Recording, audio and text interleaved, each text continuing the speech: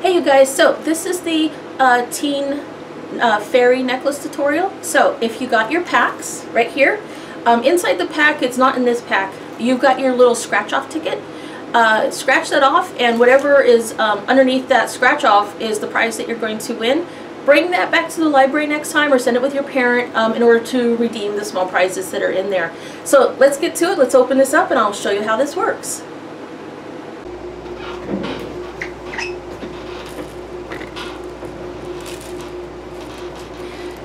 Okay guys, so here's everything that's going to be in your kit.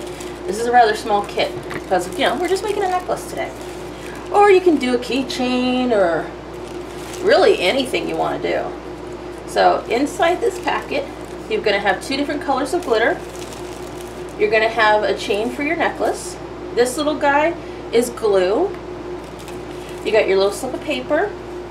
And I don't have one in this pack. Don't forget the little scratch off that's in your kit to redeem for some smaller prizes. So that will be in your bag, but not this one because I don't need a scratch off ticket.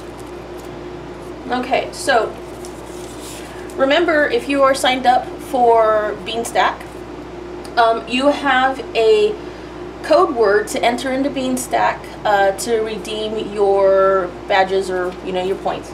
So your code word is on this little slip of paper that's in your kit. So basically, fairy dust is hard to get. Those fairies are sneaky and quick, but I managed. Keep it close and it'll come in handy for luck and a bit of magic when you need it most. Okay. Now, if you are not signed up for the summer reading program yet, you're going to want to download an app. It is called Beanstack. It is the bean you eat in a stack of books, and it's all one word. From there, you're going to be able to track your reading to earn basically virtual raffle tickets for some really cool prizes at the end of the summer. You can sign up for the kits. Also in the kits, you're going to have these little scratch-offs that have some really fun little toys and prizes as well. So we'll be doing that for the rest of the summer. And we could possibly just keep on doing it this way even after the summer reading program is over. So if you want these craft kits, you need to get Beanstack. You need to get signed up with us so that you can register to get these craft kits. Okay, so let's begin. This little vial is made from glass, so be careful. If you happen to get one and the glass is broken, bring it back to me and I can get you another little vial. So in the vial you got this little cork. You're just going to take the cork off. So you can either put the white glitter or just the color glitter, or you can mix them and put them both in. Remember, glitter gets everywhere, and I'm pretty sure most parents don't like it in the house. I'm going to mix my color. I want to do both of them, so I'm actually going to just put the green and mix it in this little baggie that has the white, and then from there I'm just going to put it directly into my little glass vial. So I'm just going to pour in green, and green just happens to be my favorite color. Okay, so I'm going to pour in a bit of green. I'm going to close this up and I'm just going to mix them all together.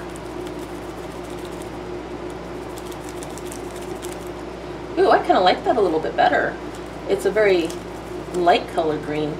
So now that I have those mixed together in one Ziploc, I am going to use the Ziploc to basically pour it into my little vial. Now the amount of that you put in is all up to you. I'm actually not going to fill it maybe half full because I want it to be able to shake around in the little vial a little bit. If you fill it all the way to the top, it's going to be completely packed and it's not going to shake or anything like that, and I just kind of like that as effect. So take your Ziploc baggie and do this so that you have a little pour spout right here, and just carefully pour it in as best you can. Okay, there it goes. Alright, so my vial is now about half full, and that's as much as I want to put. And look at that, you got a ton of leftover glitter. Parents, I'm sorry if the glitter gets all over your house. This happens to be fine glitter, and it's very, very light and it likes to travel. Okay, so once you have your glitter in your vial, you're going to open up your glue. This is basically just plain Elmer's. I'm hoping that it works with the glass. It's not very easy to get you guys epoxies or super glues, because you know you'd have to buy it for everybody. So take a little glue, and you're just going to put a little bit on your cork. So basically what I'm doing is I'm tipping it to the side so that some of the glue kind of comes towards the end of my vial, or my little pot bucket here that's holding it. I'm putting my cork in there, and I'm just sort of spinning it on that little dollop of glue. Now you don't want a lot of glue, because you don't want the glue to mix in with your dust, because that'll just clump all your dust together in one big heap, and you kind of don't want that. So go ahead, put a little glue on your cork. I'm just going to twist it a little bit as I am pushing it down. So I'm going to just push it down kind of hard, but not so hard that you break the vial. And I'm going to leave this overnight. Now, in order to make this a necklace, we have a couple of things in the bag, and I am very sorry about this. These were advertised as silver, and they came as gold. So they kind of don't match the silver necklace very well. So I closed this up when I actually still need it. What you're going to want to do in order for this to not come out is you want to dip it in your glue and then screw it in really quick. So I am just going to bring my glue right up to the edge of the pot that this is in. I'm going to just put the screw part in the glue. I am going to hold the cork as I do this, and all you do is just screw this in as straight as you can go. And sometimes it's a little difficult to get it going because you have to let go. But just very slowly just twist this, and it will start screwing itself in. Go in a clockwise direction.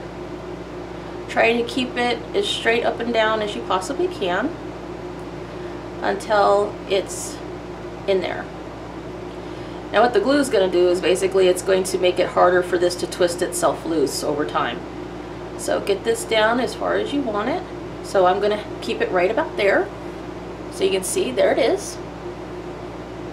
Now at this point, you can either just take your necklace and just run it through the eye screw, which is what that's called.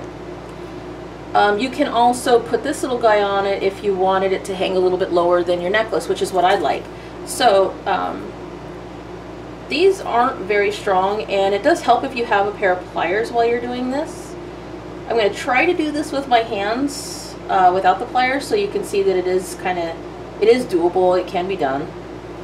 All right. So now I'm going to just stretch this back the other way. And then use your fingers and kind of hold on to it, and then just squeeze it back together so that it's closed. All right, and then there's that. And then the last part is just putting on your chain.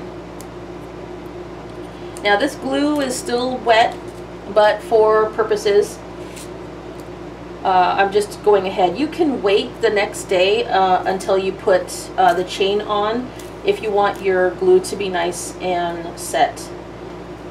So I'm just going to open this up, take one of these, the end out, put it on here,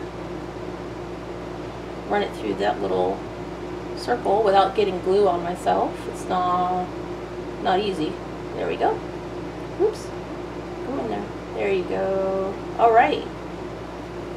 And there it is. So I'm not going to put this on quite yet because this has to sit for a day. And then there is your little fairy dust in a jar. You can also embellish this if you want. Put a charm on your chain if you like. You can do whatever you want with these. This is yours to keep. So there it is. Okay, you guys, have fun.